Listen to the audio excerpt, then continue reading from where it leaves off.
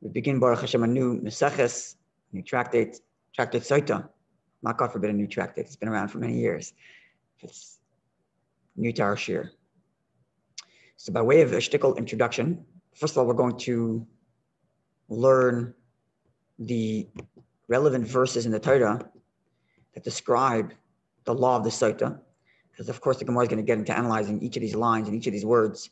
So we should be familiar with them and just a general outline of what the mitzvah is, the Sotah, before we get into the Gemara.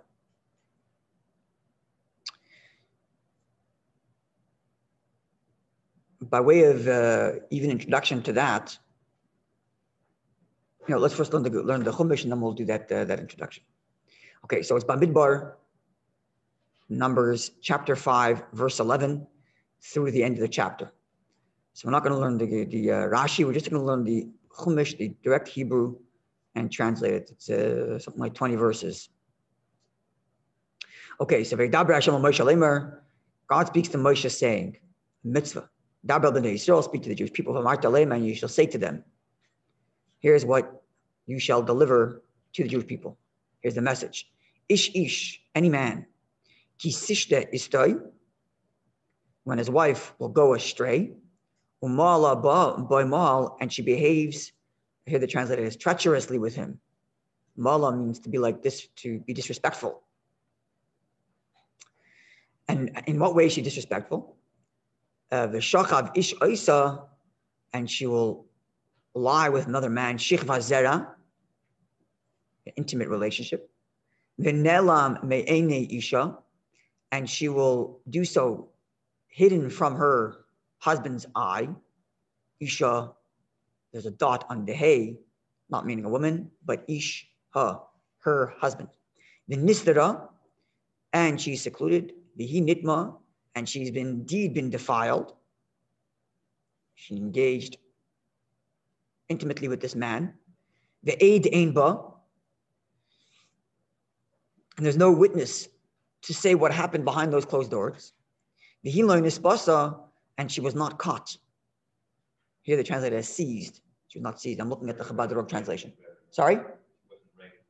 Yeah, it was done willingly. She was. Yeah, that's right. She wasn't caught, meaning by the person, not caught as in no one saw her. She wasn't caught by the person to take her. In other words, she went in willingly. Okay, so woman is leaving her husband and engaging with another man intimately. Nobody sees what happened, but she willingly engaged in a private room with this person. Now, the overall law of ruach kina. Now the husband is jealous. The kine is tishay, and he warns her. So here's an important detail to the law.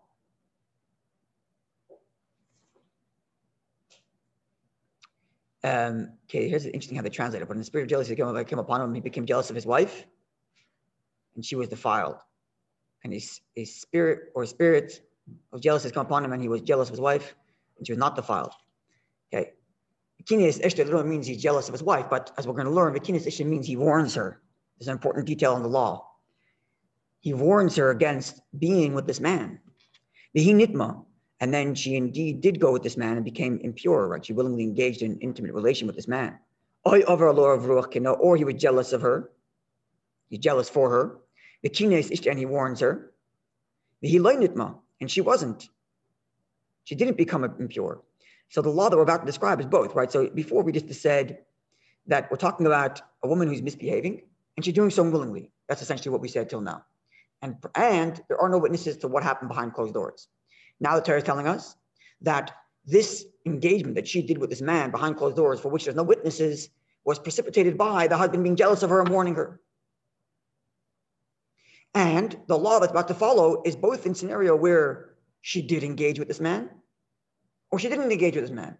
And in both these cases, we don't know what happened because there's no witness. But we do know that he warned her before. The Torah isn't speaking chronologically. It lays out first the end game and then it goes back to what happened at the beginning. Right? And all these are going to be analyzed. But are we following? Yeah, but it's certain that she was behind closed doors? Yes. We're going to see how and why we know that. The Gemara is going to get to that. Right? There's one witness, or he saw them going behind closed doors. Right? So They went behind closed doors. We don't know what happened behind those closed doors. It doesn't matter what happened behind closed doors because the law that's going to follow is going to be both for whether she did engage or she didn't engage with this man. But it was precipitated by his jealousy and his warning. That's what we know so far.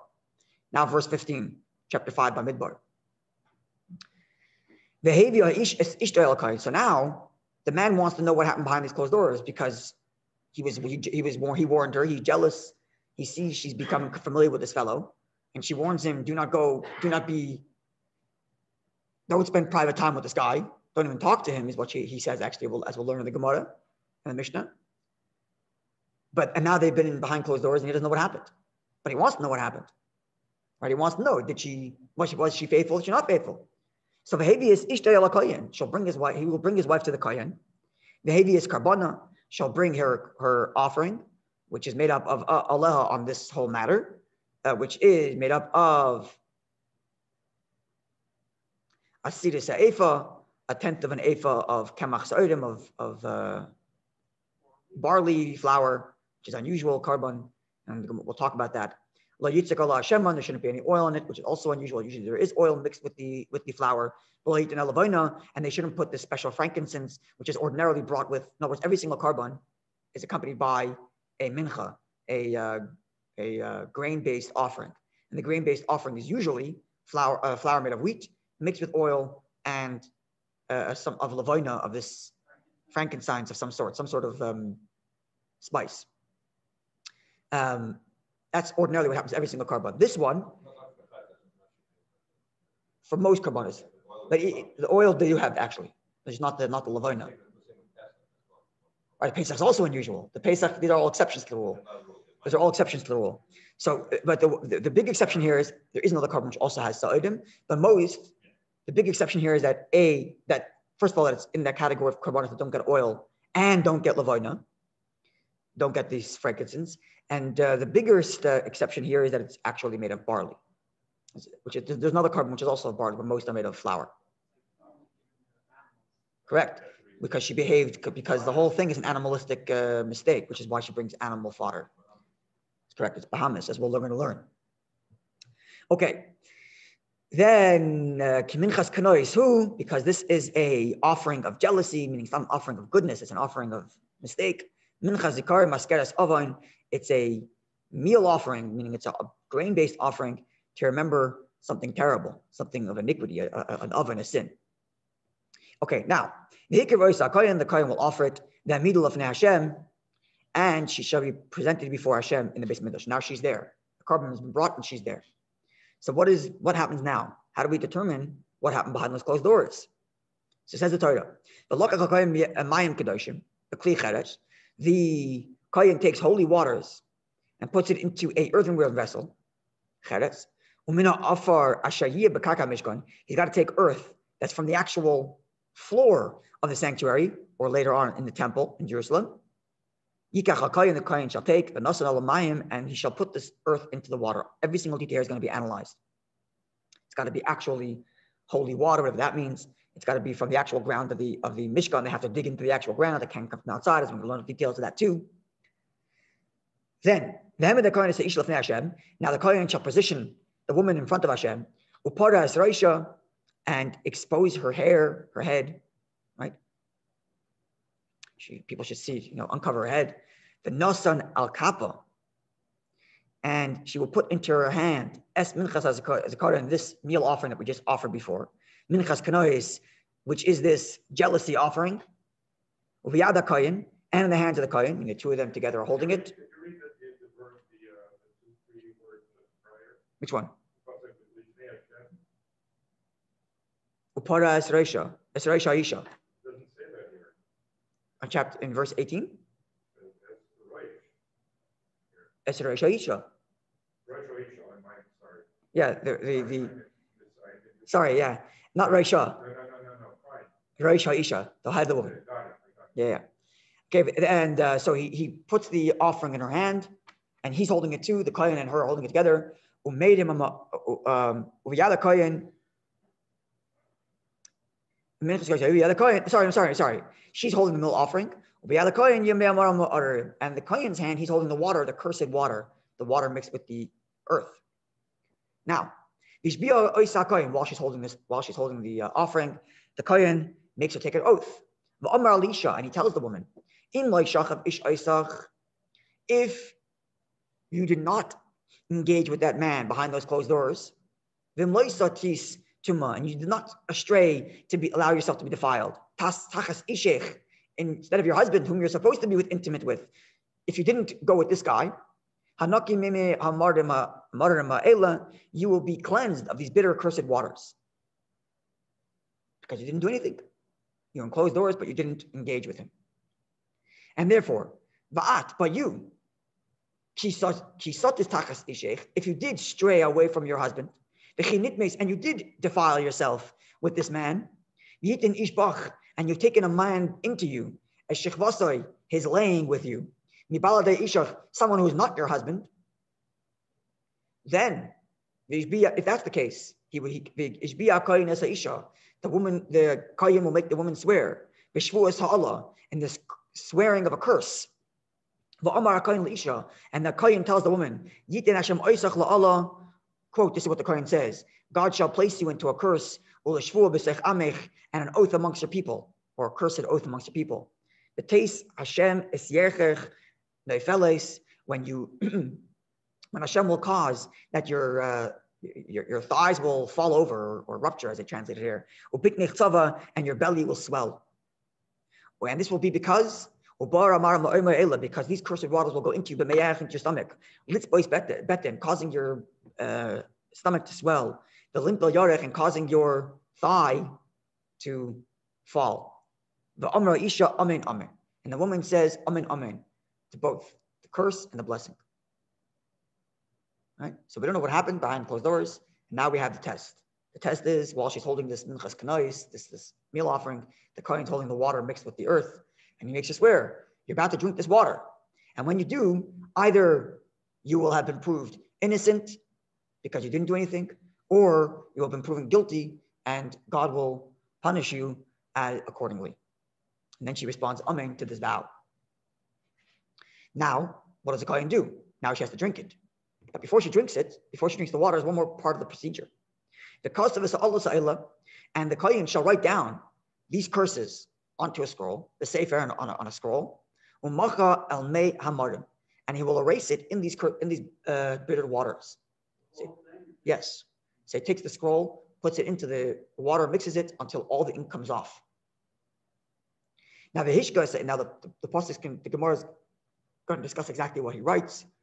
Every single detail is going to be analyzed. We're just getting the overview of the overarching story, so we know what we're talking about when we get into it. And the woman shall drink these bitter, cursed waters.